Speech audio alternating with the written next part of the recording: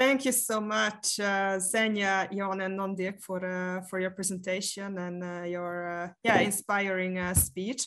Let me please also then follow up with our second session. We are only 10 minutes out of time, so we're doing quite well. So let me introduce to you Mr. Herman Snel. He's a Rural Innovation Livelihoods Advisor at Wageningen Center for Development Innovation, Wageningen University and Research.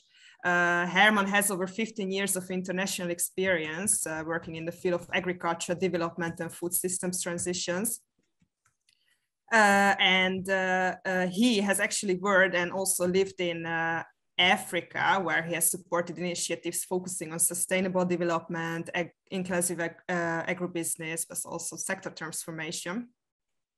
Herman himself also worked in Kenya, Ethiopia, South Africa, Ecuador, so a lot of countries actually, and trying to bring together a variety of stakeholders to design and implement integrated development initiatives.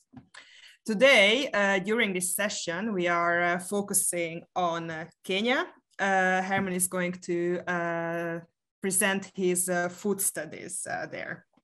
Herman, the floor is yours. Thank you so much, Diana, for that nice introduction. Nice to virtually see and meet everybody. Thank you all for joining. My name is Herman Snel, as was mentioned, and I work for Wageningen Center for Development Innovation. I'm going to start sharing my screen so that I can share with you an overview of a study that we briefly have actually just finalized. The study was commissioned by the Dutch embassy in Kenya. And the study was looking into the Kenyan poultry sector using a food system lens, and then also using that food systems lens to assess the amount and the necessity to reduce food losses in the poultry supply chain.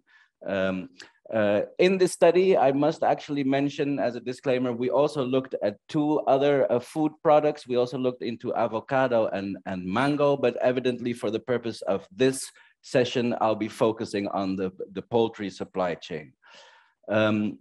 We did this study also with a number of participating and collaborating consultants, which you see also on the right-hand side of the bottom right of the screen, Lattice Consulting and Lariva International, with whom we formed a consortium to perform the study. So in essence, as I mentioned before, what we did was use a food system lens, or rather the food systems framework, to look at food losses within the Kenyan poultry sector. And the main questions that we asked ourselves, what are the main drivers and causes of food loss in the poultry sector? What are the critical points in the supply chain where these losses occur so that we know how and where to act on?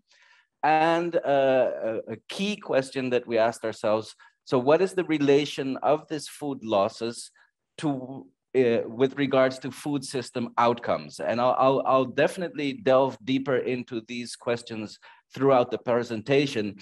But as I learned in the previous presentation, I have to make the clear message in the first 3 minutes. So in essence, what our study was focusing on was to understand how loss reduction can positively affect food system outcomes, but also how can loss reduction positively affect sustainable development goals. And on the top right corner, I've posted a number of sustainable development goals that I believe can definitely be positively affected by reducing the losses in the Kenyan poultry sector. I'll not go into them one by one in this particular slide, but I will go into them a little bit more in detail in a further slide. So perhaps I thought it might be valuable to start off with a very, very brief short definition. So what is this food loss and waste that we're looking at, and what is food loss and what is food waste? So I won't bore you with any conceptual definitions, and I'm really going to keep this very short. For the purpose of our research and our analysis, we considered food loss those food products that have reached full maturity but do not reach the end consumer because they are lost somewhere between the farm gate and the end consumer. And then in contrast, food waste are those food products that have reached the end consumer, but in the end are not consumed because they are wasted at that level. Now, for the case of Africa, and for that sake, for Latin America and Asia as well, the largest majority of losses are literally food loss. That is contrary to the case of Europe, North America, where the largest volumes are lost are occurring at the consumer side. So we have definitely predominantly looked at the losses from the farm gate up to the point where the end consumer purchases the product, in this case, the poultry product. What I wanted to do with this slide is also provide a brief overview. So now we've been hearing a lot about these food systems, and everybody's talking about food system transitions, food system transformation, but what are these food systems and how are they different from the ways that we have been looking at food agriculture in the past? So in this slide, what I'm showing is the Van Berkem food system model, which is a food system framework that has been developed by Wageningen University and Research. And I'll use this because I find it particularly insightful and structured. There are many different food systems frameworks, but for the purpose of this assignment and this research, we looked at this one. So in essence, what a food systems perspective or approach does is see food in its complexity and in its integrated perspective, from production up to consumption, but also all the stakeholders, all the actors and factors that are affecting food. So what you see, for instance, at the bottom are the environmental drivers that affect food, and you'll see a numerous amount of I'm not going to read them all, of drivers that affect a food system. At the top, you see the socio-economic drivers that affect food systems, markets, policies, science, technology, etc. And in the core left center, in blue, you see food system activities. And even in that center, you'll see some like a chain, in essence, from production to consumption, which is coined food supply system. Now, in essence, what you see in that food supply system, many of you will recognize, is a traditional, conventional value chain or supply chain. So what I want to highlight with this slide is that a food system goes a bit beyond the traditional value chain or supply chain analysis, looking into other aspects of environmental, socioeconomic, enabling business, consumer characteristics that affect and influence the food system. Moreover, and perhaps most importantly, what a food system approach does is to look and focus on the right-hand side of this framework, of this figure, which are the food system outcomes. So how does production, how does a particular food system, a supply system, affect food system outcomes? And we look at three different type of food system outcomes. Socioeconomic outcomes, so this is income, livelihoods, employment generation. How does the food system cater for those outcomes? Secondly, we look at food and nutrition security. And what we focus on at that level of outcome is how does the food system contribute to food utilization, food access, food availability. And in other terms, I think we should also add here food security. So thinking also about the security and not only the nutritious value, but also the safety and security of food. Lastly, but not least, within the food system outcomes, the third level that we look at is the environmental outcomes. So this relates to the impact that a food system has on the environment and the efficiency of resource utilization. Now, why I coined these as being very, very important factors of and differentiating factors that have come into play when using a food system perspective is that in the past, the outcomes that we were primarily looking at have been production and productivity.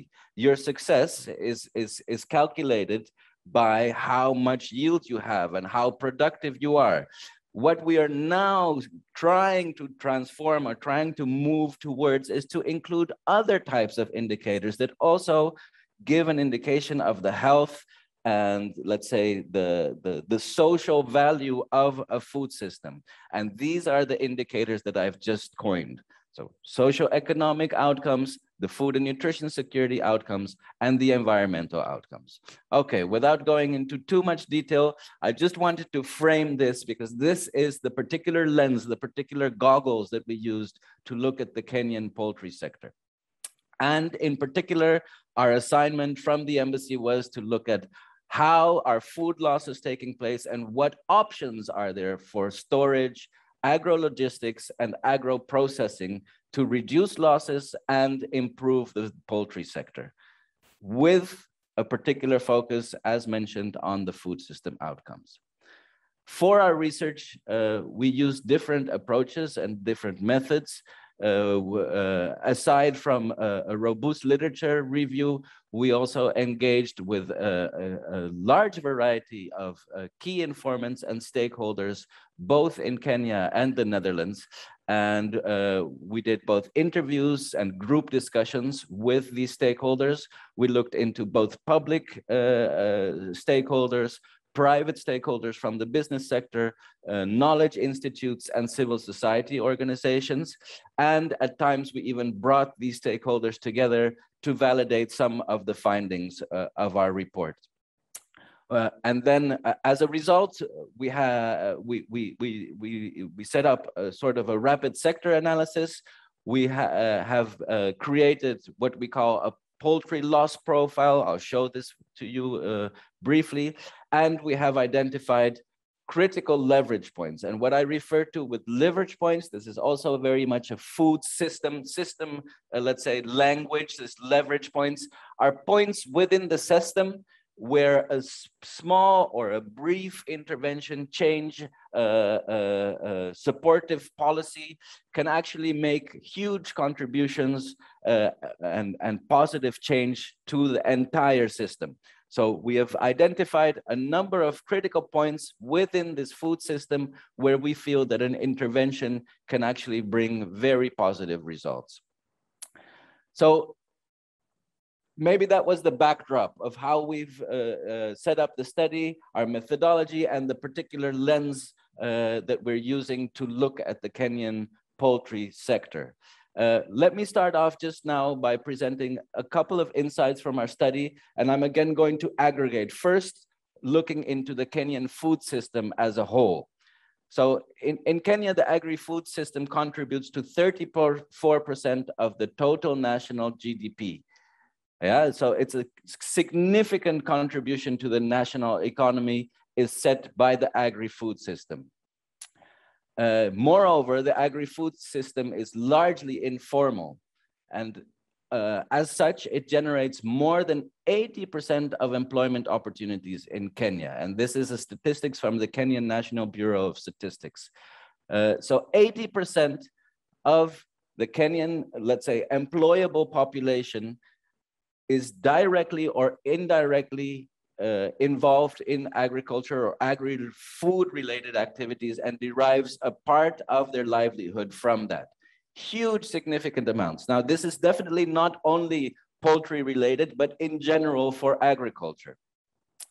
What we also see is that micro and small-sized farmers account for the largest proportion of agricultural producers and as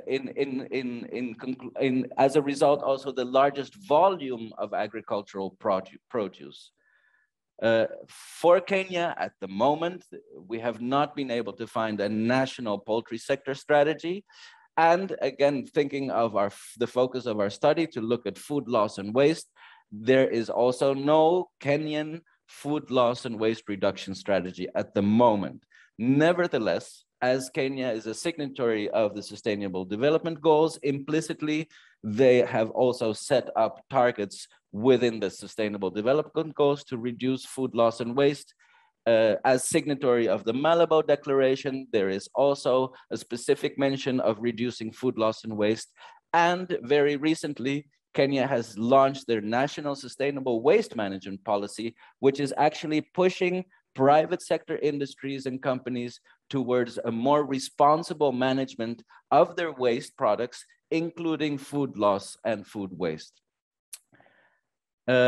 Now, as mentioned, there's huge amounts of people involved in the Kenyan agricultural sector, and the Kenyan agricultural sector transformation and growth strategy states that millions of Kenyan households depend on agriculture for income and food security.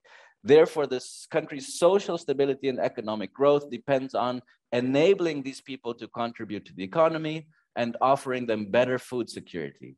So again, what Kenya is focusing on in this particular statement is we should support smallholder agriculture, smallholders that are involved in agriculture, because they are the backbone of our economy, of our food and nutrition strategy, and their livelihoods depends on this activity.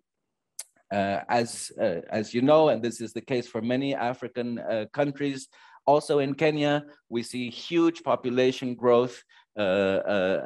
Demography is changing. People are moving towards more urban settings. Middle class is growing. And with all of these dynamics, we also see changing diets. For the poultry sector, this is incredibly interesting because a larger amount of consumers have the resources available to purchase poultry meat or to invest in poultry production in order to engage in this sector. What we also see is that there is a growing amount of consumer demand for poultry in Kenya. And this stems not only from, let's say, the dietary preference towards poultry meat, which is growing more and more, but also because poultry meat is considered highly nutritious and is culturally very relevant for certain social events. What we also see in Kenya is that although there is not a national poultry sector strategy, there is huge focus on inclusive agricultural sector transformation that is supported by a number of policies and a number of strategies, both at a national level and at a county level. And most of these strategies in the past have had a strong focus on production and productivity, so increasing production, increased use of agricultural inputs, increased mechanization, these type of aspects. But what we see now is that these strategies and policies are increasingly focusing on value addition and processing. And once again, for the Kenyan poultry sector, we see that this is a very supportive, enabling environment for the types of initiatives and interventions that could possibly take the poultry sector to a next level. And additionally, I do not want to neglect the fact that many of the Kenyan agricultural policies are definitely focusing on smallholder farmer, employment generation, and income generation. Now, another characteristic of the Kenyan food system is that there is not just one food system. There are actually a number of food system typologies, I'd like to call them.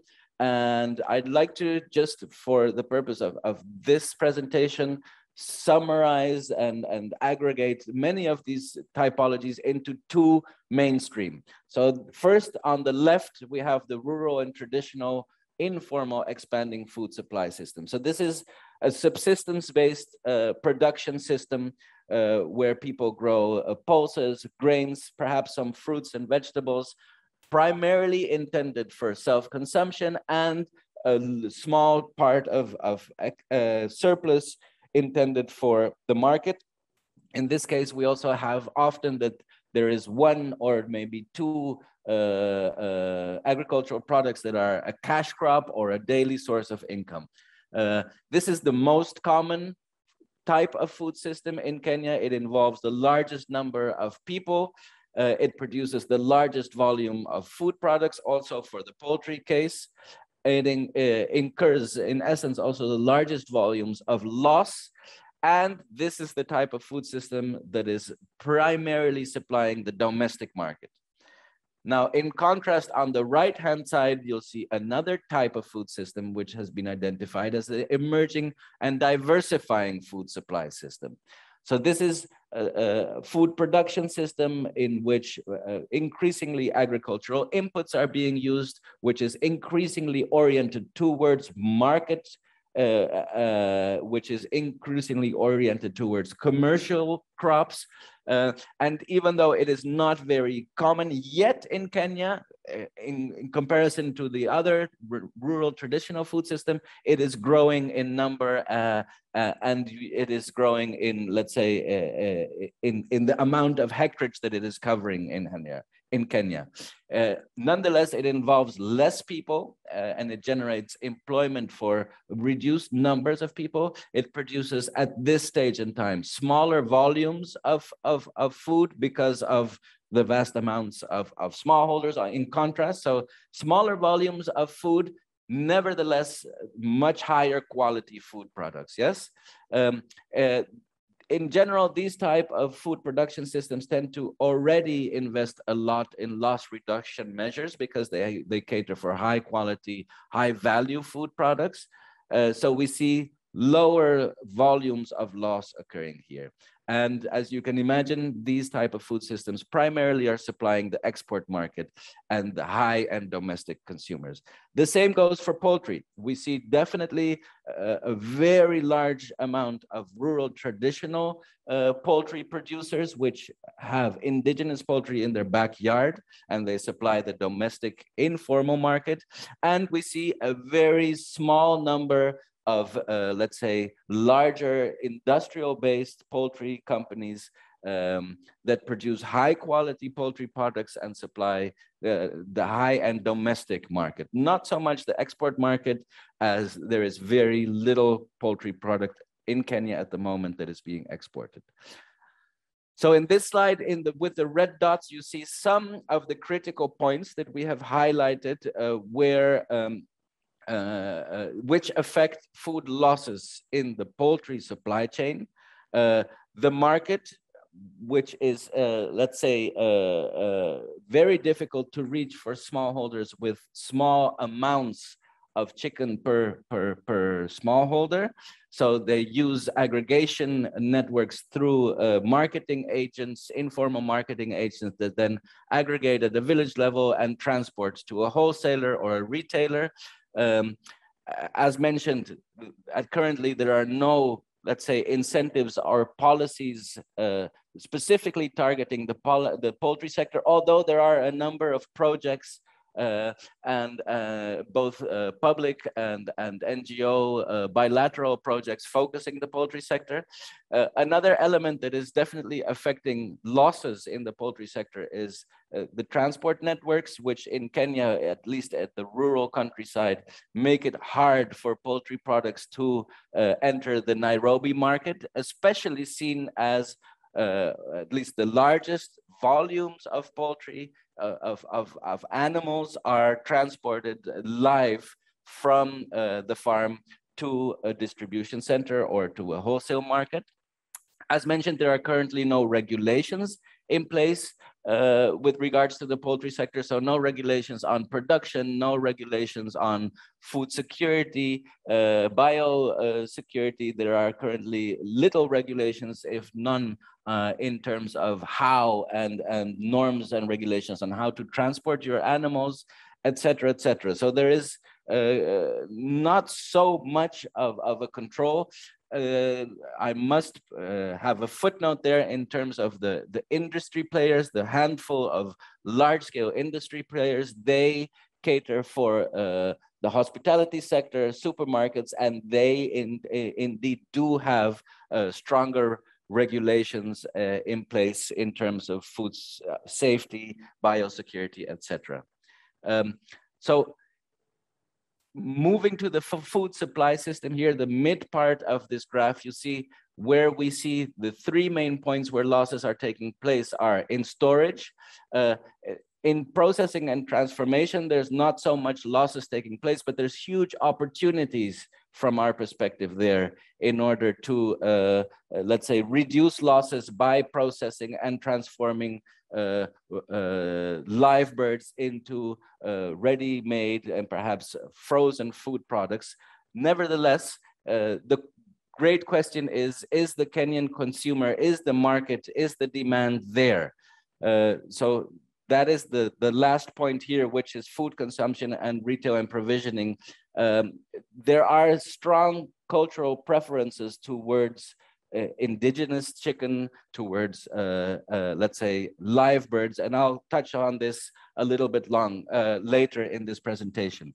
So in terms of business services, why we've coined these two elements here that are affecting losses, there is a lot of technologies out there that can reduce losses. Nevertheless, smallholder farmers find it hard to access market and therefore are unwilling at this moment and stage to actually invest in poultry production. And there are very, very little agri-finance providers that will not just invest in poultry production, but invest in transporting, in processing, in agro-logistics and agro and let's say post value addition, right? So I think these are elements which are important to take into account, and they'll come back in our conclusions and recommendations, which I'll share with you briefly. So now really looking into how the food losses in the poultry sector affect the food system outcomes. Again, remember, we're talking about socioeconomic outcomes, the income and livelihoods. So evidently the losses, which are significant in the indigenous poultry sector, particularly in transport, affect income and livelihoods of producers and supply chain stakeholders by reducing their income. Also, the availability and affordability of poultry products are reduced by the losses. This is no rocket science, evidently. And the resources utilized, so land, water, labor, and the investments of inputs that are related, that are, let's say, that have been used to produce these poultry products, which are in the end not consumed and not purchased, are obviously also lost. So this is also related to inefficient utilization of resources. Now, to go beyond just looking about the negative impact of losses on food system outcomes, I'd like to also say that if we're able to reduce the losses, there are opportunities to generate employment and income through service provision and processing. There is also the opportunity to improve, evidently, the availability and affordability of safe and nutrition-dense foods. And we can have a strong option and possibility to improve the resource use efficiency within the poultry sector, which evidently will have strong impact also on the business case and the return on investments in this sector. And that is a key point. If people would like to invest in loss reduction, there needs to be a clear business case behind that. And it's important for smallholders to understand this business case in order to actually start investing in the sector. Okay, so I was talking about how reduction in losses then can actually positively affect the food system outcomes. But as I mentioned before in my presentation, I also think that food loss reduction can positively affect sustainable development goals.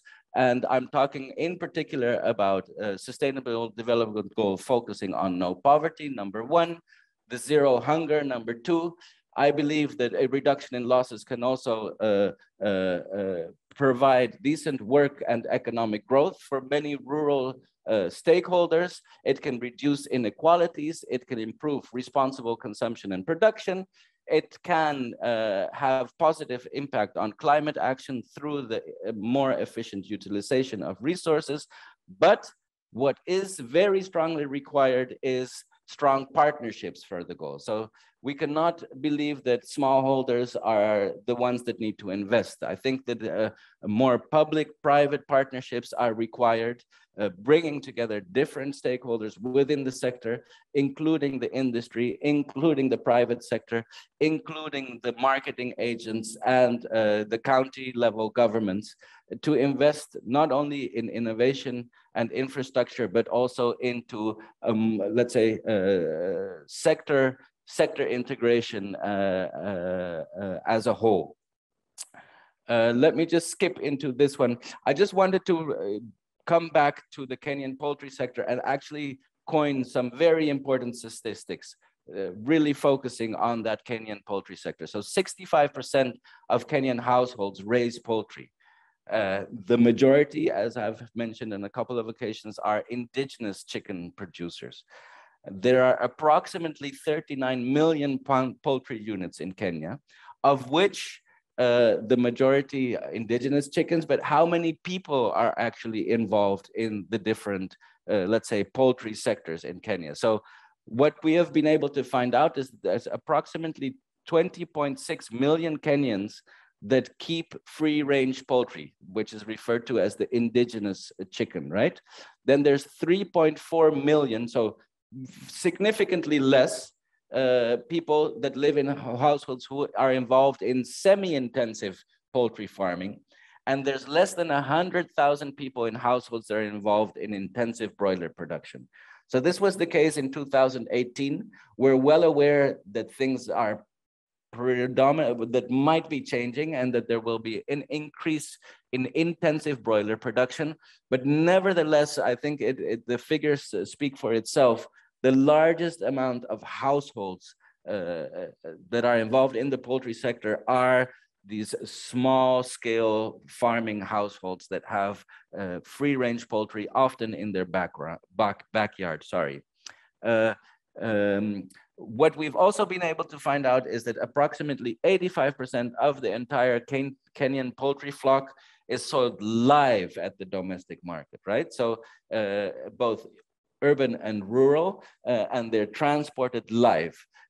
Only 10 to 15% of birds at this moment are sold slaughtered, and perhaps in other states slaughtered and frozen, packaged, etc., etc. So once again, the largest amount of volumes are sold live in the domestic market.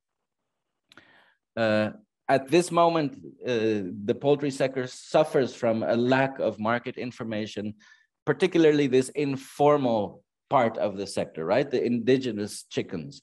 There's hardly market information. There's a lack of transparency. There's a lack of biosecurity and veterinary controls, and the lack of traceability in this informal chains.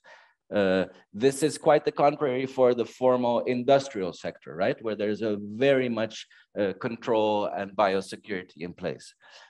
There's only a small number of poultry farmers that are actually formally organized into producer organizations in Kenya, and that have contractual arrangements with industry processors.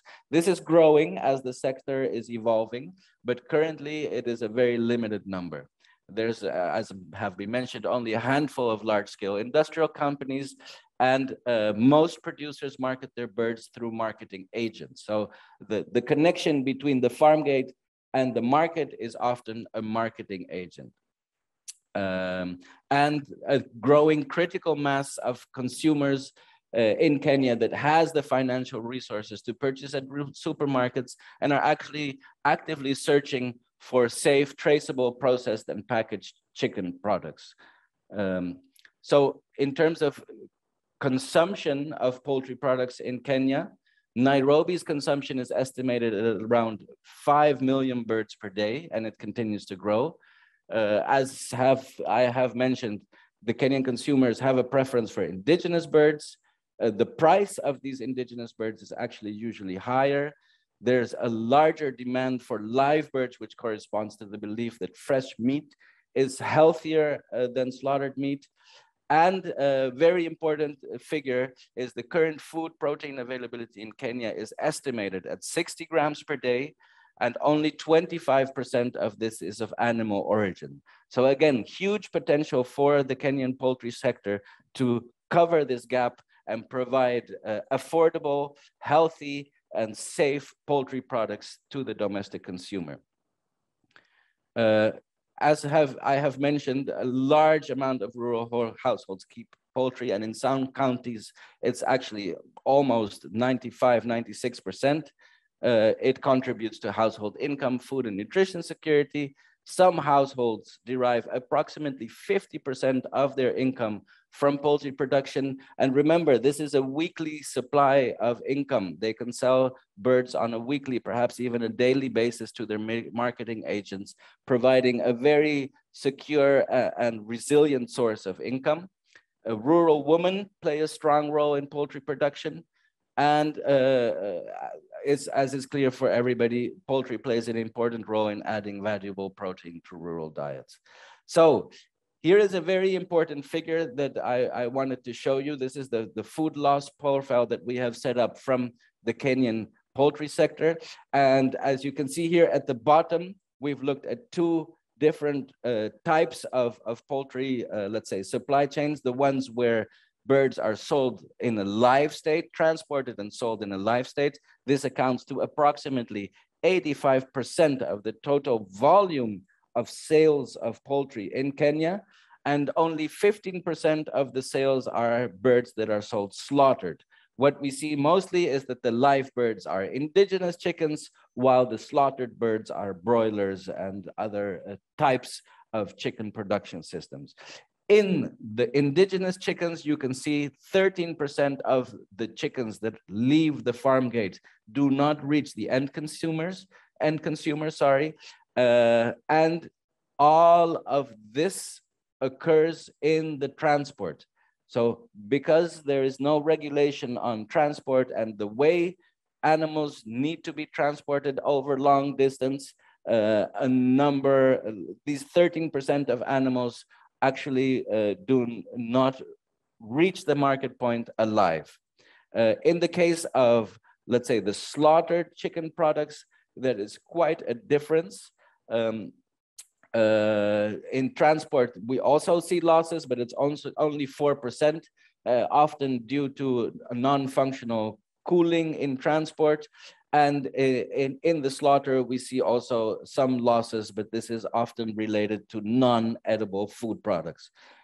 What I want to make very clear in this slide is that if you actually want to target food losses in the poultry sector, the best bet would be to target these losses in transport of live animals, and you would thus be focusing on the indigenous poultry producers.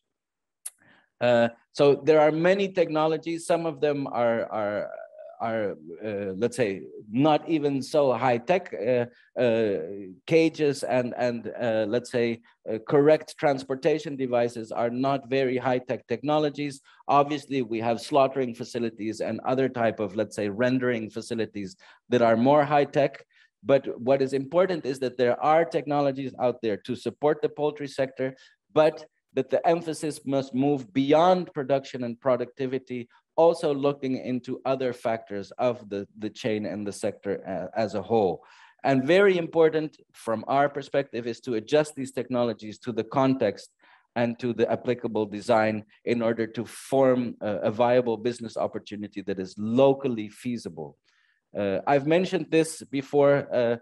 I think it's not of any value to only look at food loss reduction. What is actually needed in the Kenyan poultry sector is integrated sector transformation that goes from feed, inputs, production up to post-harvest value addition and marketing and consumption. But that's a whole different topic in itself. I see a huge potential for digital solutions, and I mentioned this here as a leverage point and not as a business opportunity. Digital solutions that could offer through blockchain, traceability, fair pricing, market information, market access, and even agri-finance innovations have huge potential to take the Kenyan poultry sector to a next level. Nevertheless, the big question here is who is willing to invest? Who is willing to put in those additional resources? Okay, I'm trying to go a little bit faster here in terms of time. I only have a couple of slides left. What I'm showing you here are actually some of the areas where we feel that interventions are required in order to support the Kenyan poultry sector. I've spoken about some of these, so the improved transportation of live birds, which mid-tech cooling solutions for those birds that are slaughtered and transported, which is a lower number, but it's still important. All of these type of solutions need supportive incentives and regulations, both from the private sector as the public sector. I feel that for the indigenous and, let's say, the more industrial poultry players, traceability and market linkage is a key intervention that could support the sector, both in terms of quality of the produce, safety of the produce, but also in improving the market linkage. And then really thinking of those handful of industrial players, high-tech slaughtering facilities could also be a viable business opportunity, as well as waste rendering facilities. Now, what we've seen with these two last ones, the high-tech slaughtering facilities and the waste rendering facilities, is that they are only feasible business opportunities with very, very large volumes of birds. At the moment, this is only the case for very limited number of stakeholders, actors, and regional locations in Kenya. Very briefly, these are the last three slides. Some of the business opportunities, really thinking of business interventions, business, let's say, business opportunities to reduce losses in the Kenyan poultry sector. We've coined two: slaughtering facilities and rendering facilities, and then looked at different levels and scales. Because of the diversity of the Kenyan poultry sector, we do not believe that let's say, the industrial scale that is managed in the Netherlands is feasible within Kenya. So key is stakeholder collaboration and market integration, so horizontal integration of producers and vertical integration with other sector stakeholders. And then for the slaughtering facilities, we've looked at small and medium scale slaughtering facilities in contrast to large scale. What we see here is that for Dutch investors and Dutch, let's say, companies interested in investing in the Kenyan sector, that there's still a relative mismatch in terms of number and intensity. So that's the importance of tailoring technologies to the Kenyan context. But as we coin here, there are options for these type of slaughtering facilities, but they must be really tailored to site-specific interventions. The same goes for rendering facilities, which transform food losses and poultry waste into high-value livestock feed products. Again, we've looked at medium scale and industrial scale. We know that there are a couple of large scale industry players in Kenya looking into these options, and they seem to have a viable market. And it would be interesting also as they would play into the current raise of prices in protein of animal feed. Two slides on reflections. I hope time permits, but the first one is, as mentioned, is just coming back. Losses are highest in the domestic sector, which is dominated by small-scale farmer and cottage industries. Nevertheless, this is not the typical environment for Dutch sophisticated large-scale companies to operate. So I'm curious to hear from you, perhaps the audience that is listening, how you see support coming towards this industry. How do you foresee? I'd love to hear your reflections as well on this topic. As mentioned, there are many different technology options, but they are currently not very interesting for the informal market. So how can we transform these technology options and make them more interesting for this indigenous informal poultry sector? And one of the ones that I was thinking about is this digital innovations that I've mentioned in previous slides. What we believe in conclusion, and I promise you this is the last one, is that loss reduction of 50% is possible in the informal domestic supply chain. So if you recall, we coined 15% losses at the moment. We feel that this could be reduced to 7% easily without too heavy investments by improving handling and transportation of live animals. But the big question is, who is going to invest in that? Is that the producer? Is that the marketing agent? Is that the public sector? Is it a purchasing company? And this is where the public-private partnerships are very important. And integrated sector approaches are required in order to actually I'm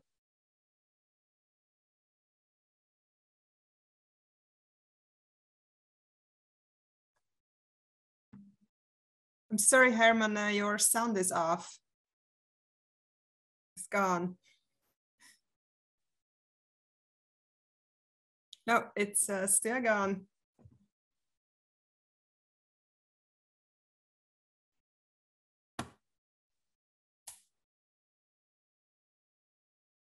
I'm sorry, ladies and gentlemen. Of course, with such events, technical issues may occur. I think we have done it quite well so far. Let's wait a couple of moments whether Herman can get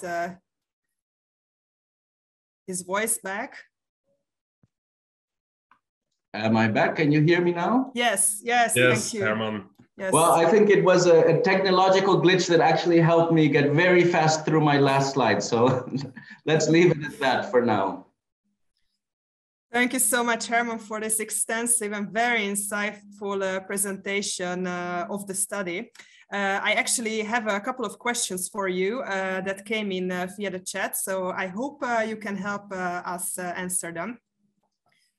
First question comes from Dr. Subiri Obwogo, founder of Kenyan, Kenya. I hope I pronounced it right. He says, diseases are a major cause of food loss in poultry smallholder value chains. How does that fit in your framework?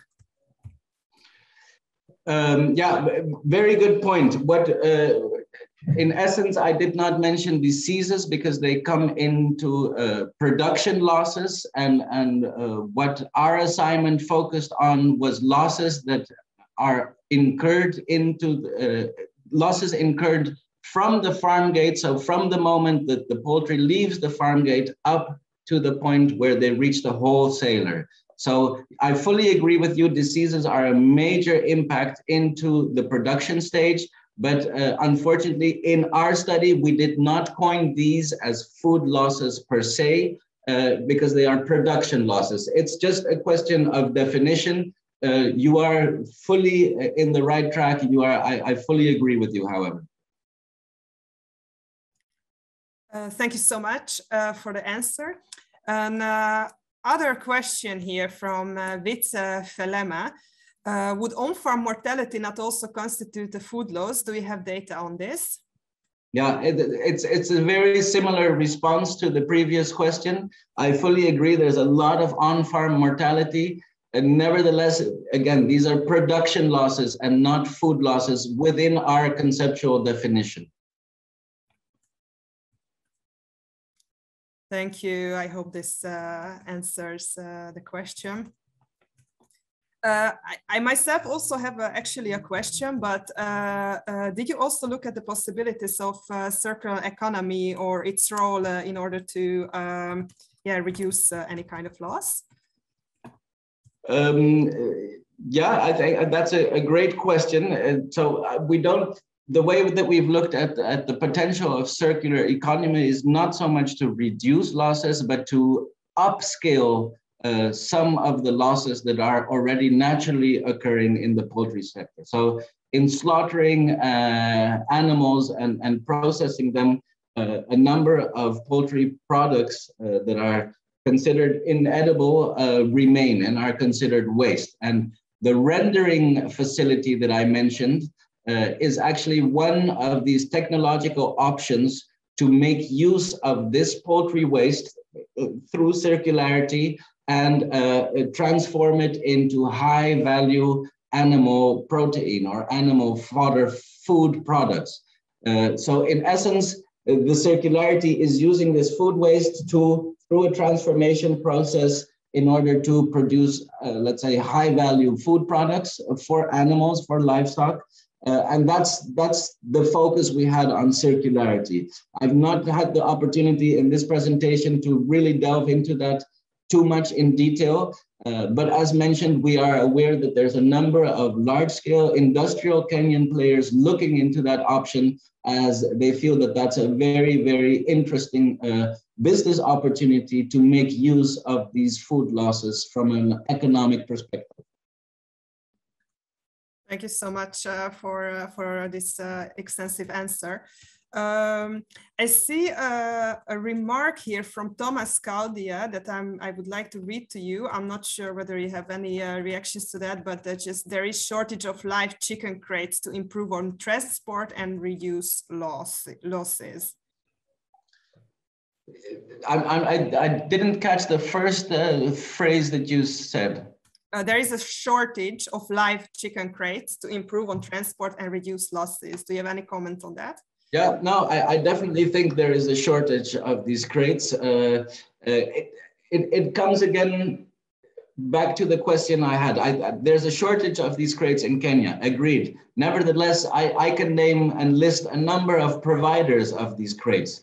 What I think is that what is currently occurring is that there is no incentive within the sector to use these crates, and the awareness of the economic impact of the losses is not felt by all the stakeholders in the chain equally.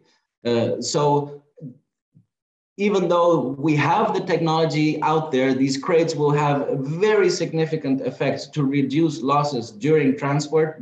We know and have experience worldwide on how these crates actually reduce losses, but there is no need, incentive, requirement to invest in these crates at the moment. So either it's a business model that could do this, or you need more strict enforcement of rules and regulations that would actually set certain policies on how birds should be transported.